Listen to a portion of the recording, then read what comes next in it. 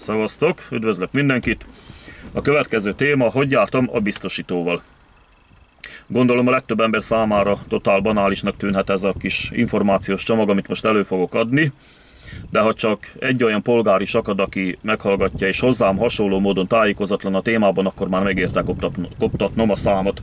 Szóval, én az informálatlan, mindig is úgy gondoltam, hogy mivel annyi ilyen rohadt mocskos társaság működik egymással versengve, akik felé kötelező jelleggel kell tejelnünk, hogy pontosan emiatt nem engedi a rivalizálás, meg valami piacgazdasági szabályrendszer, vagy mi a túró a túl nagy árkülönbségeket.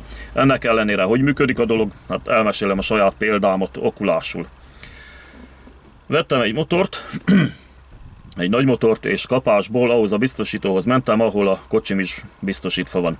Egy kicsit értetlenkedtem ugyan, hogy miért kerül a motoromra közel 3-szor annyiba a biztosítás, mint az autómra, holott mindkettő egyformán 100 akárhány lóerős, de azért csak megkötöttem. Annyit mondott a csaj, hogy más kategória, ezért több. Nem mondta volna egy szóval sem, hogy marha nagy különbségek vannak a biztosítók között, csak annyit mondott, hogy más kategória, más besorolás alá esik, minden kategória más besorolás alatt van, mint robogó, nagymotor, teherautó, személygépjármű, stb. És hát nekem pedig most már ugye esélyem sincs rá, hogy addig a szájba tekert évfordulóig változtatni tudjak, mert hát, ahogy mondtam az előbb, megkötöttem ezt a rohadt biztosítást. Aztán, amikor mesélem a haveroknak, azok meg csak pislognak, hogy mekkora hülye vagyok, hogy ennyit fizetek, én pedig, hogy még jobban felidegesítsem magam, most már utána néztem több biztosítónál is az árkalkulációknak, és a következő tarifák jöttek ki. Tehát ahol a kocsim van, hát itt a kocsikra egyébként elég olcsó biztosítás, 22 000-et fizetek egy évre, viszont a motoromra 53 000-et.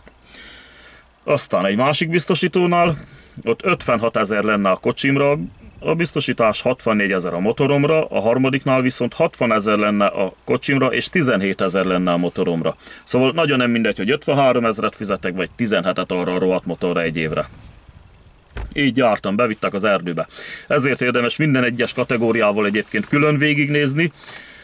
Ezeket a mocskos szemét rohadt társaságokat, elnézést kérek a penetráns közlésmódért, de képtelen vagyok finomabban beszélni a biztosítókról, sajnálom. Ezek még, szerintem még a bankszövetségeknél is nagyobb görények. Tudja, hogy a régi világ maffia szakszervezetei ezekhez képest ilyen, nem is tudom, minisztráns csoportok voltak, vagy mik. Az ügyintézőkkel egyébként semmi gondom. Ők csak próbálnak érvényesülni, ugye meg kell nekik élni valamiből, de a vezérkari tagok, hát meg a kárszakértők, na hát, akik folyamatosan csak azon agyalnak, hogy húzzák le az ügyfeleket, hogy vigyék be minél jobban az erdőbe, és gyakorlatilag azután kapják a jutalékot, hogy kit mennyire vezettek meg, na hát ezeket simán szívtájékon szúrnám. Vagy nem is, inkább gyomron, hogy legyen idejük gondolkodni, mielőtt elpatkolnak. Ja, ha már egyszer kötelező. Egyébként ettől a kötelező szótól is már alapban hupilli láthányok. De mindegy. A lényeg az, hogy nehogy valaki más is belelépjen ugyanebbe a szarba, amiben én. Szóval már eleve az büdös egyébként szerintem, hogy mi az, hogy egy életen át fizetjük ezt a rohadt biztosítást. Még egyszer mondom, örökké fizetjük arra az esetre, hogyha történik valami bagatel kis szarság, egy pár 10 000 forintos kis káreset, akkor ugye hát azért fizetjük, hogy ezt lerendezzék helyettünk. Ennek ellenére nem csak, hogy örökké kell fizetnünk, hanem egy ilyen, mindegy, hogy mennyire bagatel esetről van szó, azonnal jön az intézkedés, a szankció. Megvannak egy-két bónuszpontod, vagy mi a fenét, emelik a díjakat, jön, tehát rendesen megszopatnak. Ilyen bónusz, málusz, ánusz, meg mit tudom én, mindenféle hülye kifejezéseket használva. Szóval, undorító, nagyon nem bírom őket. Fizetni meg természetesen nem akarnak. Nekem volt például egy olyan esetem, egy tényleg bagatel összeg, 38 000 forintos kár összeg volt, és 104 nap után fizette ki a biztosító. 104 nap után folyamatosan arra hivatkoztak, mert körülbelül 4-5-szer megkerestem őket telefonon, mindig arra hivatkoztak, hogy valami elbírálás alatt van az ügy. Kész röhely. Miféle elbírálás? Hát kitöltöttünk betétlapot, baleseti bejelentőlapot, teljesen tiszta volt minden, pár napon belül át kellett volna, hogy utalják a lóvét. De jött valami szakértő, meg hát mondom, utána 104 napon keresztül bírálgatták, hát az itt hülyét kapok. Nem annyira a pénz miatt, mert ez nem egy nagy összeg, de az mindegy, rohadt idegesítőek, nem szeretem őket.